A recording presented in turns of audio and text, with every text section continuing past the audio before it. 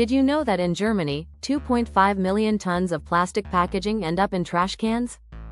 Households sort their waste into 4 bins: yellow for plastics, brown for compost, blue for paper, and black for non-recyclables. Plastics are challenging to separate. Most are sent for energy recovery. However, there's hope. The VDI Resource Efficiency Center developed a method for better sorting and recycling. MEILO, located in Gernsheim, employs 30 sorting processes to achieve high purity levels. Plastics are sorted by size, scanned using near-infrared technology, and separated with compressed air. This method achieves up to 98% purity. Valuable plastics like HDPE, PP, and PET are reclaimed alongside others. Systec Plastics GmbH takes these sorted materials and processes them into premium granules. These granules are then used by companies like Werner and Mertz to create 100% recycled packaging.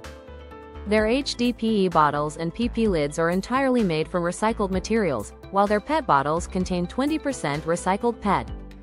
This efficient process saves approximately 4,168,000 kilograms of CO2 annually. Join the recycling revolution. Support sustainable practices and keep our planet clean.